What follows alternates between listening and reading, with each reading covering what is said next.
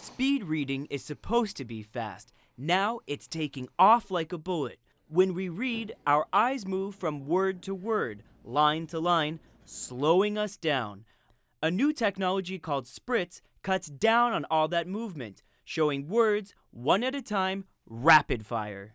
From 250 words per minute to 1,000 words per minute. Early reaction is mixed. I'm actually kind of amazed that I can read that fast. I don't have to constantly refocus. It's just slamming it into my brain. I don't know. I'm not a speed demon, so I like to take my time with stuff. So what are you feeling right now? A little nauseous. You're not going to throw up on me, right? I promise not to throw up on you. There are similar speed reading apps on the market, but Spritz believes its advantage is the way its technology aligns the words, each one with a letter in red. Spritz says this gives the eye a point to focus on.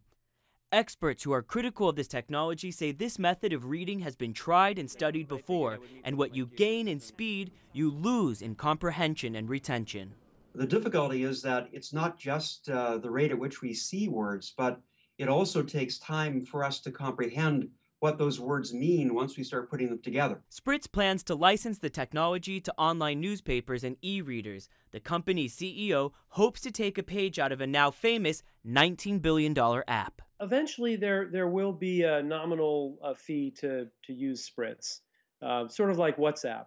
And so what we're more focused on right now is just getting people reading this way. The app isn't out yet, but Samsung's latest Galaxy 5 phone and Gear watch come with Spritz pre-installed. If you can make it to 1,000 words per minute, the first Harry Potter novel would take you a mere 77 minutes to finish. And, War and Peace?